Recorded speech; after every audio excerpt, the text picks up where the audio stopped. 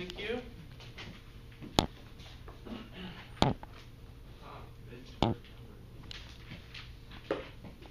I have a little video to show you, and I want you to watch intently and try and follow the instructions.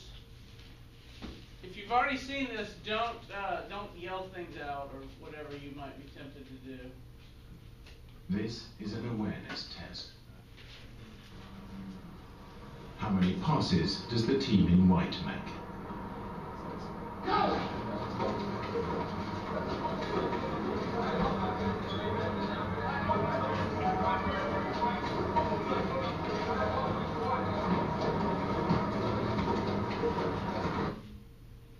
The answer is 13.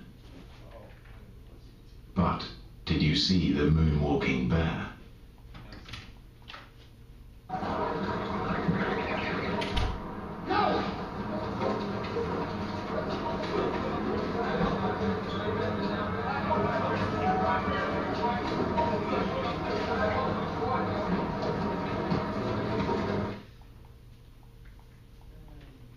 How many have already seen that? Oh, okay. Look out for cyclists. That's true. You should look out. Yeah. It's true, you don't always notice everything that's in your field of view. I hit one walking bear.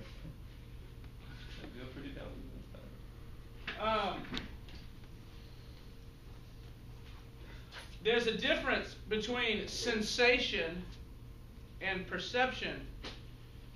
The light is obviously coming into your eyes from the screen with the moonwalking bear on it, but you don't perceive it. All humans have what's called selective attention, where we pick out certain things that are important and focus on them, and the other stuff you don't notice. You've probably been sitting at the lunch table talking to your buddy, and all of a sudden you hear your name said at another table. And you're like, hey, what's going on over there? You were actually hearing everything that was going on the other table, but you weren't perceiving it. And when they said your name, you perceived that, because there's a part of your brain that's subconsciously listening to everything, and it calls it to your awareness only when it's important. If the breakdancing bear had come by wearing red, part of your brain would have seen that and brought it to your attention, then you would have focused on it. But he was wearing white like the other players, and you were not focusing on the people wearing white. Isn't that interesting? There is a whole thing going on below your conscious awareness that you sense, but you don't perceive. So there's a difference. Sensation is the detection of physical energy emitted or reflected by physical objects. It occurs when energy in the external environment or the body stimulates receptors in the sense organs. Sensation is driven by your nervous system. You sense things through your nervous system. Do y'all know the senses? Sight, smell, touch, hearing, and taste.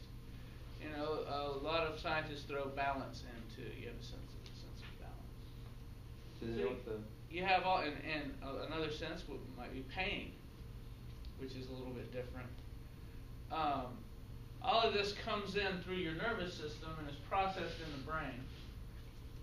But then the brain does something with the information, which we call perception, the process by which the brain organizes and interprets the sensory information. So your brain says, okay, here's some information, but it's not important. Like for instance, right now, your brain is probably sensing the feel of your clothes against your skin. But you're not perceiving it unless you think about it. Then if you think about it, you can say, oh yeah, I can feel the clothes kind of touching my skin. Or maybe the sense of what temperature it is, or something like that. There are things that are sensed but not perceived. So your brain says, okay, this stuff is not important. We won't worry about that. We'll spend our information worrying about what Mr. Willis is talking about, hopefully. But some of you not. You're focused on, I don't know, something on the floor. You know, your phone, cell phone, good. Look at this ambiguous figure.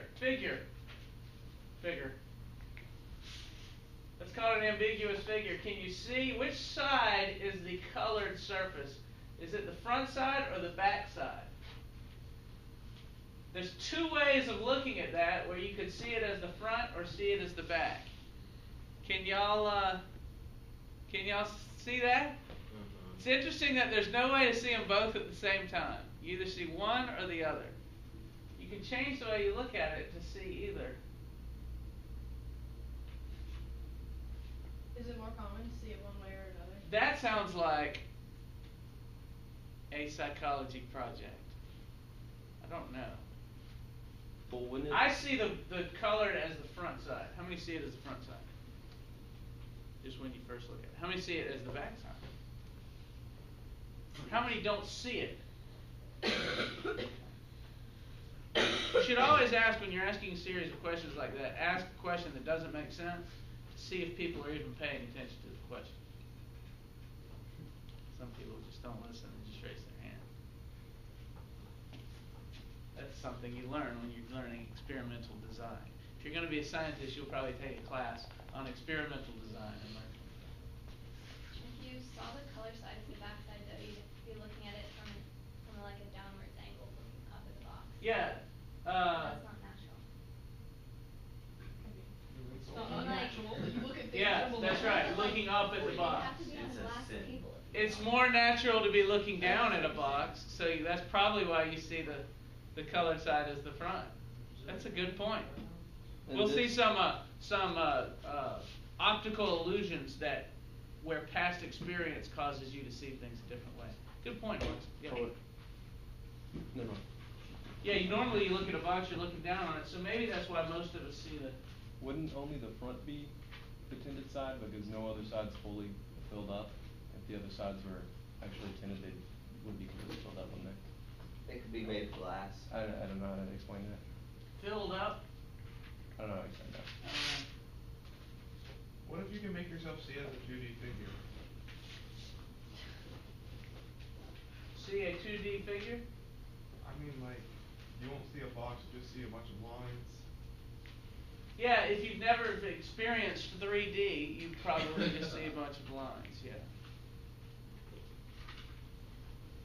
But your brain learns how to look at things over time, and so we tend to, our perception is often different from the actual sensation. The actual sensation is a 2D figure, but we turn it into a perception of 3D. It's not really 3D, is it? It's not an actual box. It just kind of looks like one.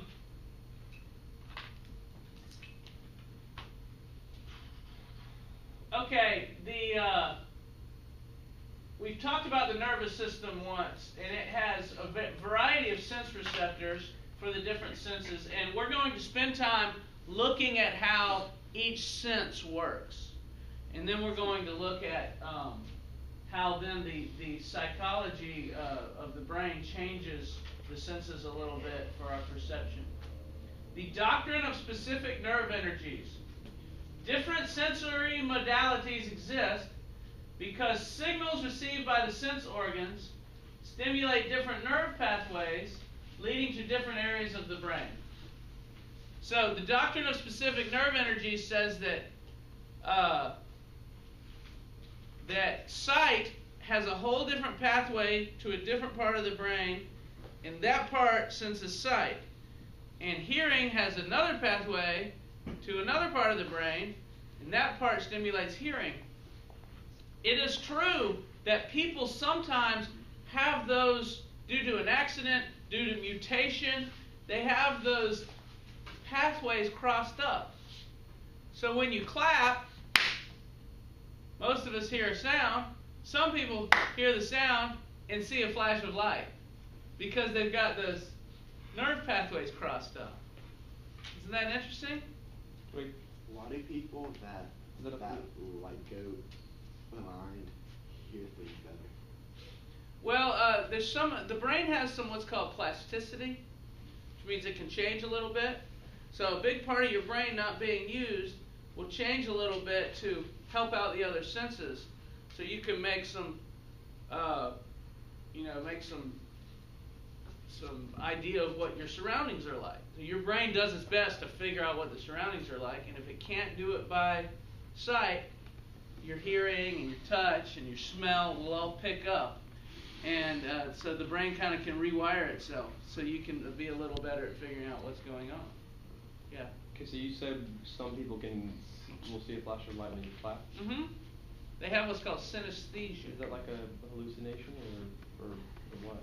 No, it's real. What happens is their brain is wired differently, probably due to some mutation or something, where some of the nerves that come from the ear don't all go to the part of the brain for hearing. Some of the nerves go to the part of the brain for sight. So they actually see sound. They can see sound? They can see sound. So I'd be talking and the sound, and as I'm talking, maybe a low voice, just for example, I don't know what it is for each particular person, it's probably different, but maybe a low sound, you kind of see a little, maybe it gets a little darker, and then a high sound, it gets a little lighter, maybe, for you, something like that. I don't know, it's wired. Most of these synesthesia, and I'll show you a little video on them, these synesthetes, every one of them's a little bit different. Like some of them you clap and they see a flash of light, or some people might hear something that they see. So a really bright light, they hear a sound. Like if they saw the flash of light, would everything else respond as if light was really there, like their pupils would constrict or something like that? Probably not, because it's happening in your brain.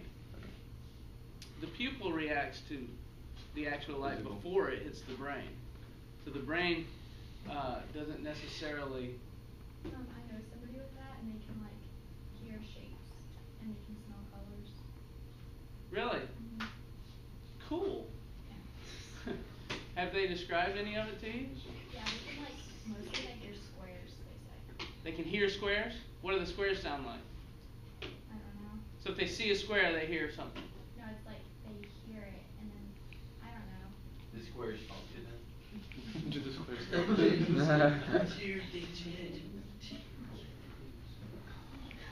Okay, we have some terms you need to know.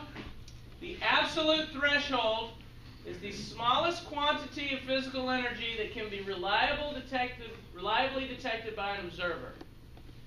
For instance, the absolute threshold of sound is hearing a pin drop in a quiet room at 20 feet, something like that. That's a little test. Okay? Any less sound than that, you can't hear it. The absolute threshold of taste is a milliliter of, or a cubic centimeter of sugar dissolved in 3 gallons of water, something like that. Any less sugar than that, you can't taste it. Absolute thresholds are the smallest amount of energy that you can perceive. The difference threshold is the smallest difference in stimulation that can be reliably detected by an observer when two stimuli are compared. It's also called the just noticeable difference.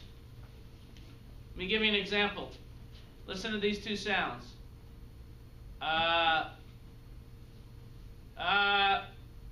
Could you notice the difference? Well, then the difference between those two sounds was more than the just noticeable difference. There can be a difference between two sounds that's so close that you don't notice it. Then the difference between those two sounds is less than the difference threshold. It's less than the just noticeable difference. I got a psychology minor, and in college, me and my group had to design an experiment to test the just noticeable difference for movement, for speed. And what we did was we got a computer, and my buddy that was in my group, he knew how to program computers, and we had a ball going across the screen like this. and we would have the people hit a key. We'd have one going across, and then right after it, another one going across. And they hit a button if they thought that the two went at the same speed. And they'd hit another button if they thought they were going at different speeds. And so we calculated how different the speeds of the two balls had to be going before you could notice a difference. And we got a value and presented it, and that was our project. We had students coming in. We got about 20 different students and made a measurement. And some people could tell better the difference between two than others. As a control, we'd often have two going by that were the same speed, just to make sure, you know. Isn't that interesting? We got a good grade on that project. Here are the absolute thresholds for vision: a candle flame from 30 miles on a dark, clear night. It's pretty good. You go on a mountain over there 30 miles away, you light a candle, that's about as good as anyone can see. The tick of a watch from 20 feet in total quiet. From me to McLean's about 20 feet. If I had a ticking watch, you could barely hear it. If it was a completely quiet room. There's still noise in this room. The sound of that projector, you got to get rid of all sounds. They don't have ticking watches much anymore, so this needs to be redone. Maybe you can come up with something. Smell: a drop of perfume in a three-room apartment. You're barely able to smell that. The wing of a bee on your cheek dropped from 1 centimeter. You can barely feel that. 1 teaspoon of sugar and 2 gallons of water. You can barely taste that. These interesting? Absolute thresholds of your senses.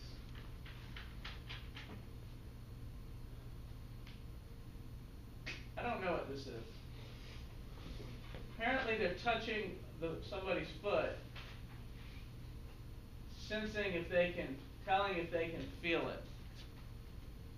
I don't know, you barely touch it, you can feel it. With the sock, and like you can feel it with the sock on. You can feel it better with the sock on? There's better. I should have something explaining that. Sorry.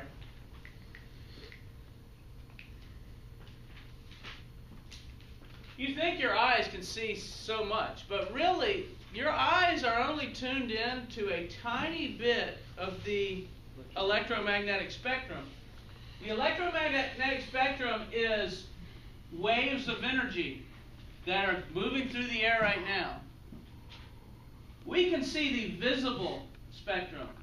We can see electromagnetic waves that are between 400 and 700 nanometers of wavelength. A nanometer is 10 to the negative 9th meters, which is a billionth of a meter. Very, very small. Take a meter, divide it into a billion pieces, and you got a nanometer. That's how big the waves are that we can see. Between 400 and 700 nanometers, which are pretty small waves.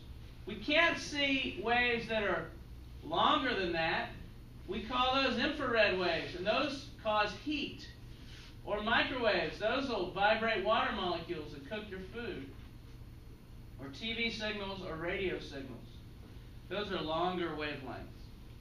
Shorter wavelengths, ultraviolet rays, that gives you sunburn. X-rays, they use them to look at bones. Gamma and cosmic rays are out and floating around in space. A nuclear bomb emits gamma rays. We can't see any of this stuff except for the visible spectrum. Interesting that insects can see a lot of the UV.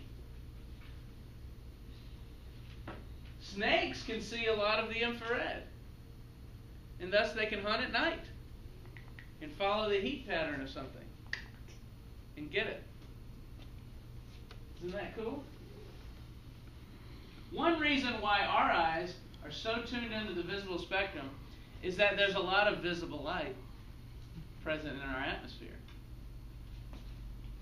Infrared doesn't move that well through the atmosphere, and radio waves do, but they can't carry as much information as visible light can. And these things up here move very poorly through the atmosphere. So that's probably why we're so well tuned into the visible spectrum. It's an evolutionary thing.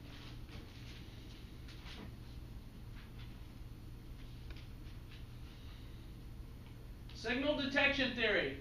Responses in a detection task depend upon a sensory process and a decision process. These may vary with a person's motivation, alertness, and expectations. So if you give a detection task, if you say, hit a button whenever you hear the tone. Have y'all ever had your hearing checked? Anyone here had their hearing checked? You have to hit a button when you hear a tone? Or tell the doctor when you hear a tone? Is that how it works? I haven't had one in a long time. I think it's if it changes, I think. What's that? Isn't it if it changes? If it changes, you tell them? I thought that's what it was. Okay. So, this is a task that differs between people. It can differ based on how alert you are, how awake you are. If you stayed up studying all night the night before, you may be a lot poorer at sensing hearing and hearing changes than if you didn't. So, motivation, alertness, if you're motivated to hear something, you'll hear it better.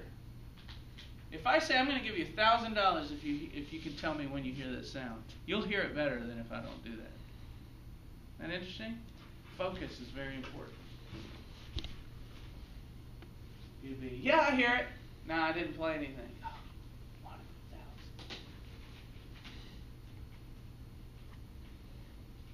Now, we all have sensory adaptation. That's when you get used to something and you no longer sense it anymore. For instance, you jump in a cold pool. After a few minutes, you don't notice the cold anymore. You walk into a room that smells real bad. You go, it smells terrible. After a few minutes, you don't notice anymore.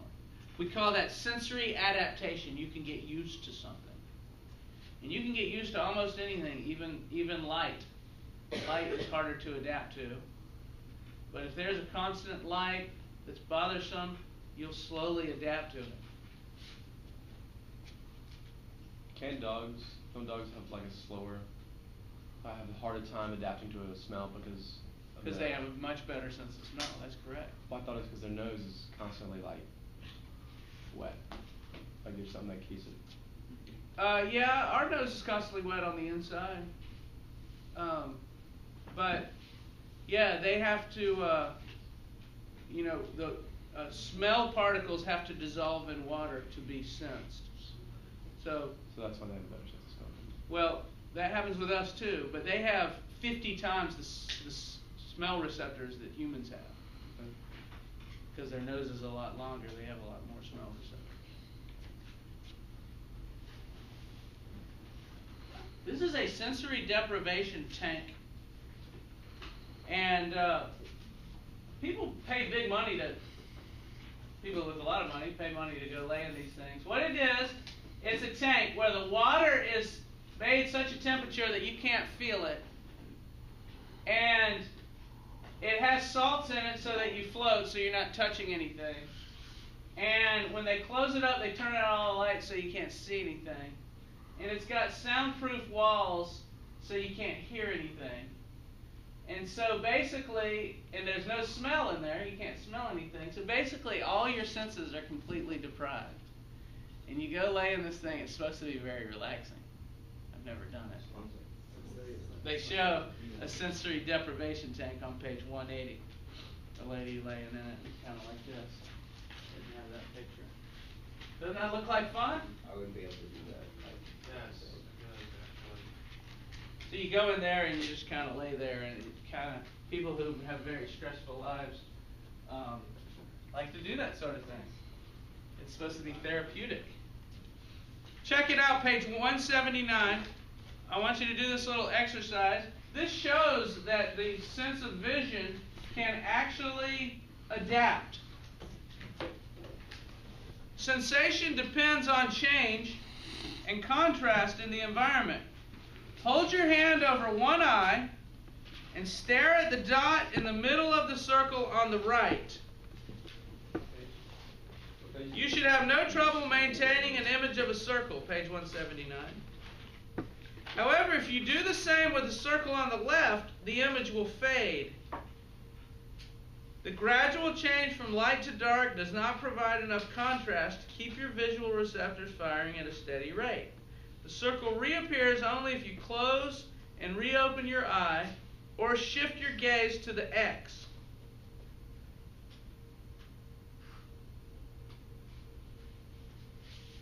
You're actually getting used to the light change. How freaking cool is that?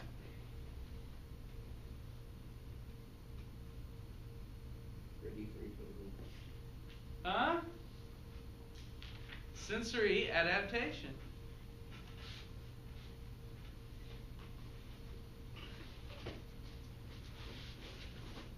If you close one eye for longer, for like a long period of time, you open it and you close the one that you kept open, don't you see a lot more light?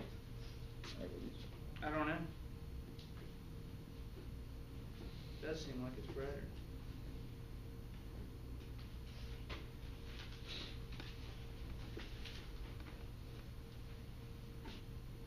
Page 176, did y'all look at this? See the puzzle pieces?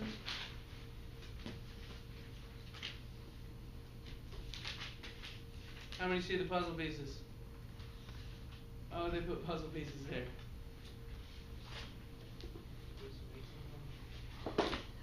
Can you see the word tie?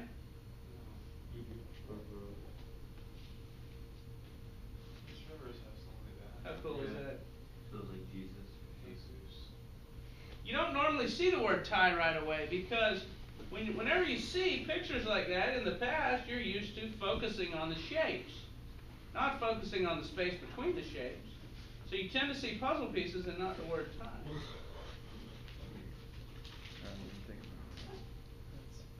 There's a flower as we see it, and there's a flower as an insect sees it. Different. They're attracted to the pollen. You can see there's pollen scattered around on the petals of the flower that you can only see in ultraviolet. Isn't that cool? The world is more than we actually know it is. Alright, I have an interesting little video here for you on synesthetes. You want me to turn this off? Yeah, you can turn that off.